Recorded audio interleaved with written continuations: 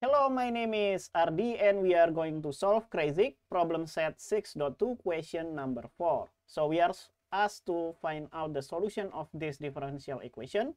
Y double prime plus 9y is equal to 10 to the e minus 10 multiplied by e to the minus t, and y0 is equal to 0 and y prime 0 is equal to 0. Okay, maybe let's take a note of what we need for this problem. So I need some Laplace transform of some function. The first that I need is y double prime of t.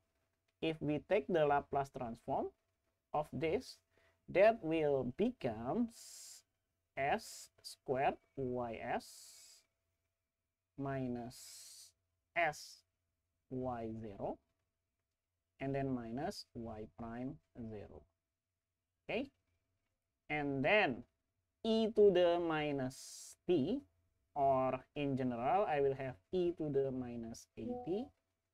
If we take the Laplace transform of this, that will be 1 over s plus a. Good. And then for the solution that we will need it for this one, we will have sine omega t.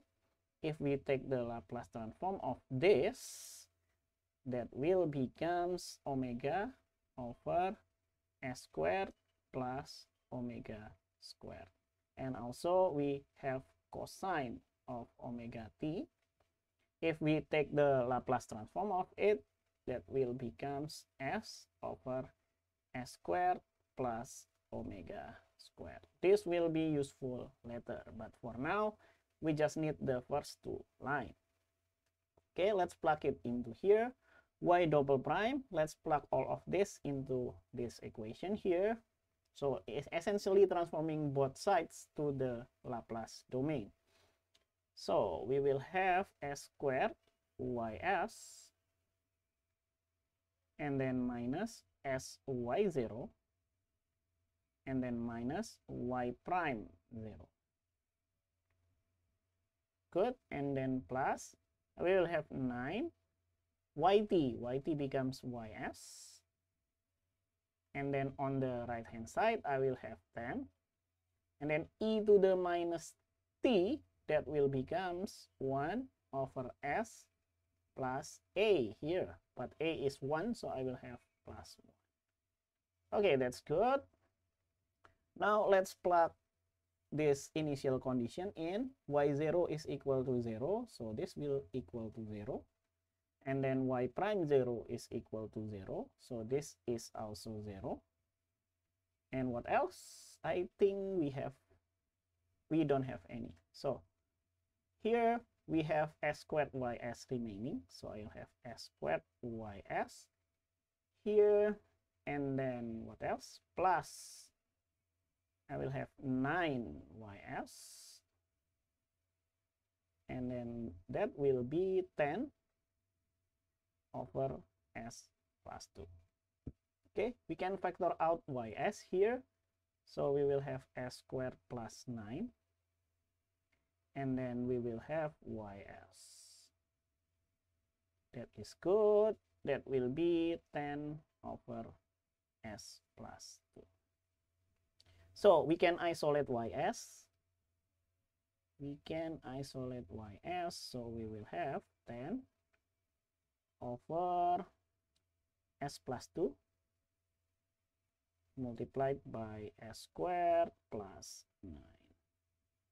Okay, I think we need to do partial fraction expansion from here.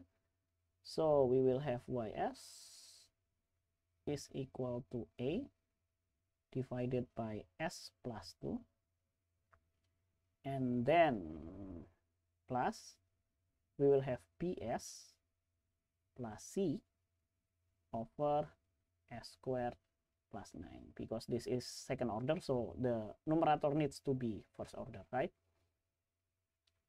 Okay, so if we add them up, we will have a s squared plus 9, and then plus ps plus c,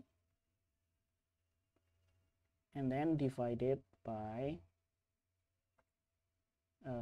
s plus 2, and then s squared plus 9. Okay, that's good.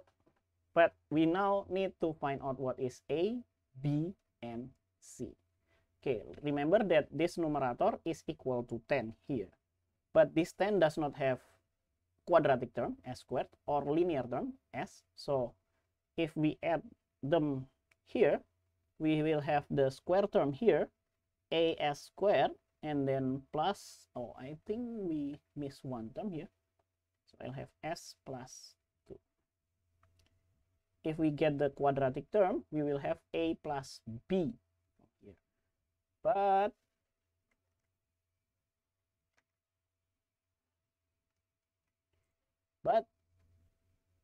there is no quadratic term here, so I will have a plus b is equal to 0. Or this can be equal to a is equal to minus b. It's not equal to the same as a is equal to minus b.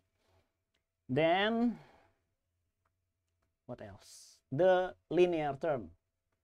The term that can make the s term is this one. So I will have b multiplied by 2. Oh, this is not s plus a, that is s plus 1. Why I changed that? So that is s plus 1, s plus 1. Okay, this is s plus 1.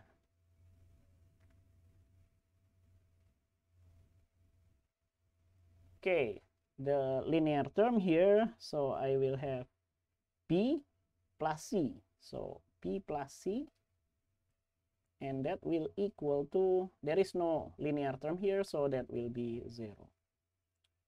So we will have here b is equal to minus c, or that means that a is equal to c, right?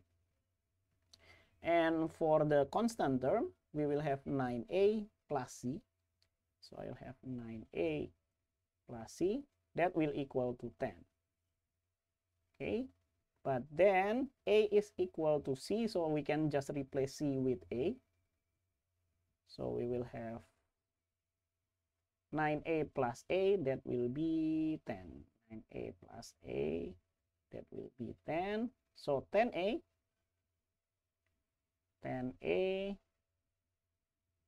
is equal to 10. Therefore, a is equal to 1. And then b is equal to minus 1. And then c is equal to 1. And what does that mean? That means that we can rewrite ys as this term by plugging a, b, and c, right? So let's do exactly that. I think we will have space around here. So we will have ys that will equal to 1 over s plus 2. And then plus b, that will be minus 1. So I will have minus s. And then c is 1. So I'll have plus 1. And divided by s squared plus 9. Okay, I think we just need this term here and the Laplace table here. But yeah, let's clean up the board. Okay, the final thing that we need to do is transform this back into time domain. But we need to make it into standard form here. So I think we can expand this part here especially. So this is already a standard form, 1 over s plus 2, because this is in this part here. And then for this one, I will separate between the minus s and this linear term. So I will have minus, I will have s over s squared plus 9. But then this is the standard form here. And so I will have plus 1 over s squared plus 9. But here we need the numerator to be omega, so we need the numerator to be 3. Okay, so this has to be 3, but to keep it 1, I will need to multiply this by 1/3. Okay, so we can just convert this back to the time domain. So I will have yt here, 1 over s plus 2, that is e to the a minus 2t. And then I will have this one here, I will have cosine. The omega will be square root of 9, that will be 3t. And then plus 1/3 of sine 3t. And I think that's all. This is the final solution of this problem. Thank you for watching and see you in the next video. Bye bye.